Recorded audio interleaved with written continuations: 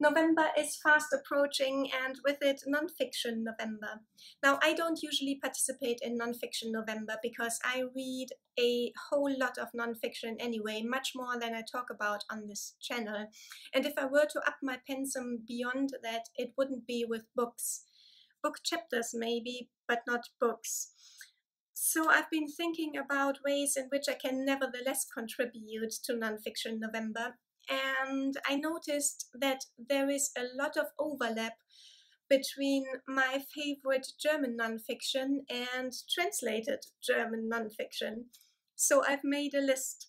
Now, this is not the list of my top 5 favorite German nonfiction titles of all time, because there is still a whole lot of German nonfiction that I love, but that hasn't been translated and never will be translated. But this is close. To begin with, I picked something that is short and funny, but nevertheless profound. The Situation is Hopeless but Not Serious by Paul Watzlawick, subtitled The Pursuit of Unhappiness, and that is more or less its German title as well, Anleitung zum Unglücklichsein. Paul Watzlawick is from Austria originally and is famous as a psychologist and a communication theorist. And in this small book, he satirizes the self-help literature, but also goes far beyond that, and in an accessible way reveals the psychological mechanisms that lie at the bottom of so much of our unhappiness. He describes the patterns by which we trap ourselves in cycles of bad situations, patterns of behavior, but also patterns of thought. And he describes the harmful ways in which we perceive reality and really construct our reality in ways that only serve to harm ourselves and trap ourselves in impossible situations. It is instructive in the sense that it puts a name to these usually invisible mechanisms, and that is usually the first step or the requirement for change and evolution and the solution of a problem. It is an extremely funny book. However, you have to have the capacity for self-irony. I know that some people don't, and for people like that, this book probably won't work. But if you do self-irony, this is extremely funny. The next one is the big one, Dialectics of Enlightenment by Max Horkheimer and Theodor Adorno, the Frankfurt School, if you like. This is actually a collection of essays of varying length. The shortest ones are just very short paragraphs, and the whole collection is therefore called Fragments. This is one of the most famous works of German philosophy ever, and with good reason. In these essays, Horkheimer and Adorno reveal how, ever since the so-called Enlightenment, the single-minded pursuit of rationality and this putting on a pedestal of the idea of rationality hasn't actually led to the liberation of all mankind, but on the contrary, to more and more oppression, really. And even art and culture have been co-opted and are utilized in this oppression, all in the clothes of enlightenment and mental sobriety, and well, literally a mind over matter approach to anything and everything in life. The only problem with these essays is that they are the opposite of accessible. And that's a shame, because they talk about such important things that everybody should have an informed opinion on, I think. But they are rather exhausting, really, to work through. But it is so worth it, and that is why I am nevertheless recommending this book here. My next book is a bit of an outlier because it isn't actually one of my favorites, but I will explain. It is The Birth of Tragedy by Friedrich Nietzsche. Nietzsche was a classical philologist, like just about every scholar before 1980, it seems.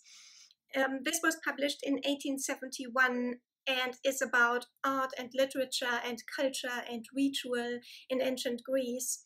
And at the time it was published, it caused quite an uproar among classicists because it did away with, or aimed to do away with, the idealized image of ancient Greece and of the inherent nobility of the ancient Greek that was so predominant among classicists. However, it is rather romanticizing in its own way and is almost more fiction than fact. And in fact, the older Nietzsche disavowed his earlier work. But unfortunately, by then, this had already taken on in a life of its own, because it became one of the foundational works of classical modernity and art and literature in classical modernity. Because with this book, Nietzsche popularized the idea of the two dueling principles that underlie everything, including human nature: the Apollonian principle and the Dionysian principle. The Apollonian representing order, clarity, logic, and the Dionysian principle, the wild, the ecstatic, the disorderly.